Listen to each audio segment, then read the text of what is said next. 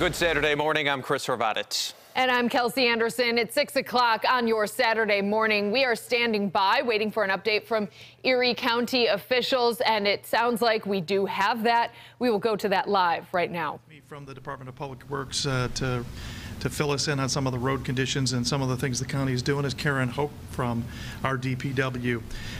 Intense snowfall machine did continue overnight. It shifted a little bit more in this direction. Buffalo and other parts of the city were actually were hit pretty hard overnight. City officials did report rates of up to 3 inches per hour, so they're focusing on the primary routes at this point so that they can get the city cleared up. Morning bands of lake effect are going to now shift north. You can probably tell if you're in the areas that haven't been impacted by the snow yet. You're being impacted. You can see it. It's coming.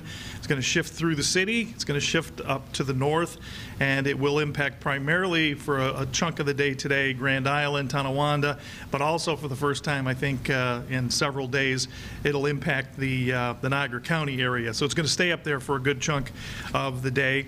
Then it's going to eventually swing back down through the county, sweeping all the way back through. That'll be sometime later tonight.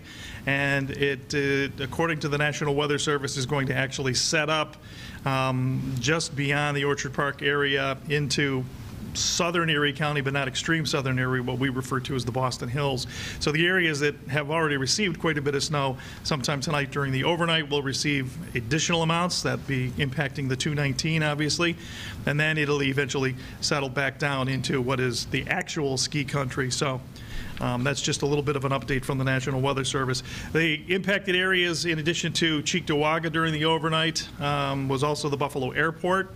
They received just over a foot of snow during the overnight hours, so they're working very, very hard now, diligently, to try and get everything up to speed. You'll notice that there are a number of flights that have been canceled in and out of Buffalo, and their hope is that they can get things up to speed by sometime a little bit later this afternoon. But please check the NFTA website and your local airlines to see whether or not there's going to be any additional issues.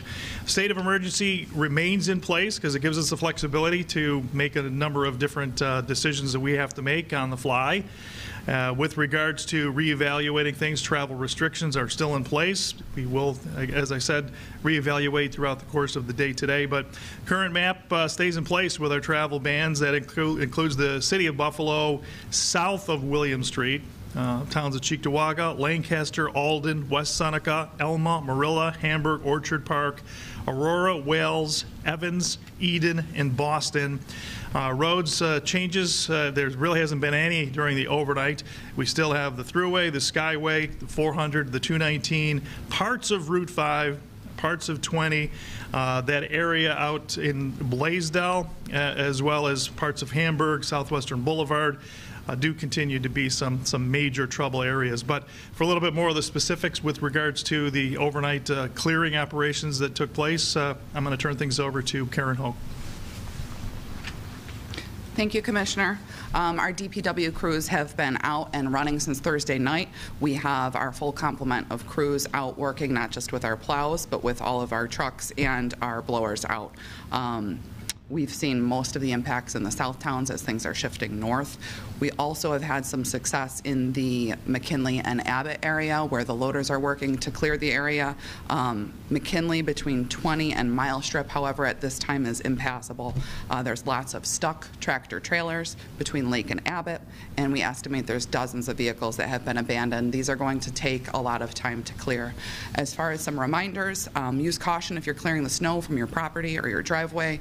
Direct from AAA. If you go off the road or you get stranded, please call 911.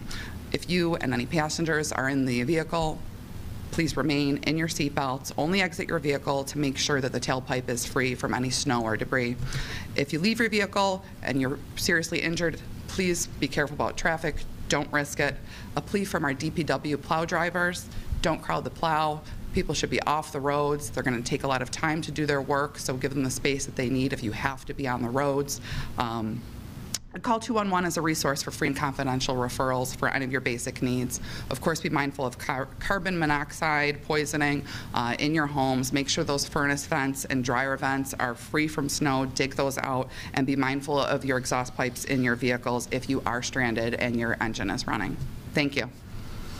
Thanks, Karen. Just to give a little bit of an update, because despite the fact that it is the overnight, we still do a lot of things here, and a lot of it is planning for our day today. So as we change crews over here in the next 25 to 30 minutes, they're going to have a lot of things going on, but there was a lot of activity going on throughout the course of the night as well. We just want to make the message again that Karen brought up too, that make sure that you're not the reason why ambulances or fire apparatus or the plows can't get through. Stay off the roads. It's Saturday. There's absolutely no reason to be out there today. The only people that need to be out there are public safety individuals, so stay off the roads. Some of the things we're doing overnight, the Evans Center Fire Hall is serving as a shelter, so we worked overnight with them. They've got roughly at this point 40+ individuals that were stranded. They were more or less rescued and then brought in for warming and for sheltering. So we've been working overnight with them to take care of some of the creature comforts, including cots and some of the food that obviously you need when you're sitting in there. We're working on getting some additional overnight cots and items for a couple of the other shelters too, and we'll focus on that along with our partners from the state as well as the towns and villages that are hosting these shelters.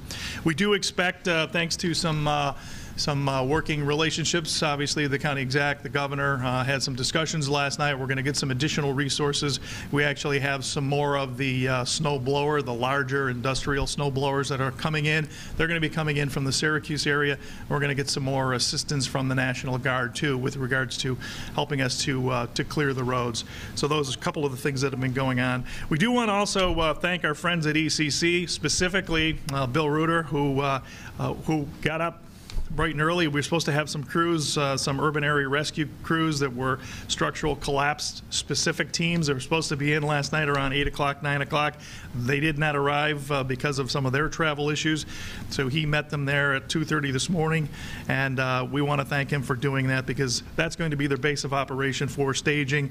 So again, we want to thank the folks at ECC as well as their facility and folks that are helping us, because we're also utilizing ECC North and some of the other parking lots at South to take some of this snow that we can't just obviously dump it into the lake. So as part of our debris management plan. Utilities overnight, there were a number of relatively large-scale outages, specifically NYSEG, but they did manage to get a lot of those individuals back online. It went from several thousand. It's down now to just under 1,000, primarily in the Orchard Park area, as well as some of the West Falls areas there.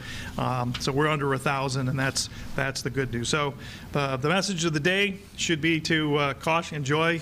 When I was younger, we used to always watch cartoons on Saturday, maybe stay home, watch the local news to keep up the speed on how things are going, maybe venture out to have a little bit of fun with the kids out in the snow, but certainly you don't need to be driving today at all. And if you're going to be outside, you're going to be shoveling, if you're going to be doing some type of strenuous activity out there because of this heavy snow, please know your limitations. Better yet, know your neighbors and those that can help you, or just wait it out and contract this out when things get a little bit better. You're clearing your driveway to go nowhere, basically, so maybe we shouldn't worry so much about clearing our driveways today. So with that, we'll take some questions. Yeah, how do you manage dividing your crews between using this reprieve in Orchard Park and Hamburg to get those roads clear and keeping the north towns that are now getting hit clear? So the north towns, because of the fact that the north towns hadn't been hit so hard, the expectation would be that the communities within the north town start if the snow picks up. It's not at an intensity rate, and I think the deputy commissioner could also speak to that. 2 to 3 inches per hour is not a rate that any of the agencies should have an issue keeping up with, unless, of course, they're becomes some visibility problems. But our biggest issue will be is if, you know, people decide that they want to come out and go shopping today. So we'll have to adjust and take a look at some of the bans that are out there with regards to travel if things would start to deteriorate. So we don't have to shift crews back and forth. The county is divided into different districts. They'll focus on the north towns. Meanwhile, it's full speed ahead with trying to get the roads cleared, not only of snow, but first we have to get the roads cleared of tractor trailers, dozens of them, as well as individuals that decided to go out and drive and are now stuck on those roads. Just going off of that, last night we had about 300 plus tickets reported. Do you guys have an updated number? And just on top of that, we have it that cars being towed will go to the Sears lot at the McKinley Mall. Is that still? So those are cars that are being towed out of that particular area, that high impacted area, and cars that are being towed that the county is working with tow operators to get them into that lot. We assisted also with the plowing of that lot. I don't have an updated number. That's not one of the numbers that we were focused on during the overnight, but we'd be happy to get that for you. Would you say we're through the worst? I would say until we can see dry pavement, and when then we get people and life back to normal, I would say we're not there yet. Mother Nature is supposed to be, you know, still giving a little bit of a wallop to other parts of Erie County, then swinging back through. But I would say from a management, an emergency management standpoint, and all the wheels being in motion to get us the resources that we need, I would say, yeah, we're through the worst of it, which is just that asking for things and getting things actually coming to our area, in addition to those that were already pre-staged. So I'm optimistic about it. I have to be. I'm doing the overnight shift, so the sooner I don't work 7 p to 7 a, as all of you have been working, yeah, that's our goal, is to get things back ship shape as quickly as possible. That's always what we try and do. And on that note, just is there, I know you can't give it right now, but is there any sort of estimate of when those throughways are going to reopen, or when driving bans might be taken off? Well, we just want to make sure. I mean, we could be down to dry pavement on the thruway, but you don't want to, just because that's the case, open it up at the Pennsylvania line or in other directions and then cause more of a problem, because people will take that and then they'll try and exit into areas where it's not so clear. So traditionally what we have done is we've had that collaborative effort between the state and the local municipalities to say, okay, that road's open, our roads are, all of the roads are open, and now it's time to open things up. So we don't have a timeline on that, and quite frankly, some of those roads we don't have any decision-making with regards to that, especially the thruway. But we will communicate with them. I know it's important to get everywhere, but is there one specific area where you guys are focusing, okay, we have to get crews there, or we have to hit this area first? Yeah, so I would say not so much that we have to get crews there. The areas that need to have the focus already have it.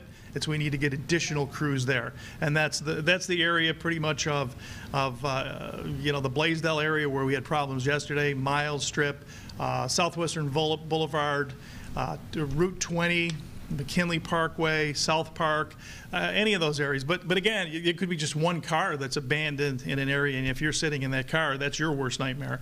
So we're trying to focus on collectively all of the issues that we have, but that right now is pretty much ground zero with regards to the mess that we have to clear up. The most amount of tractor trailers, vehicles, and then inability to be able to get through, just to open that up.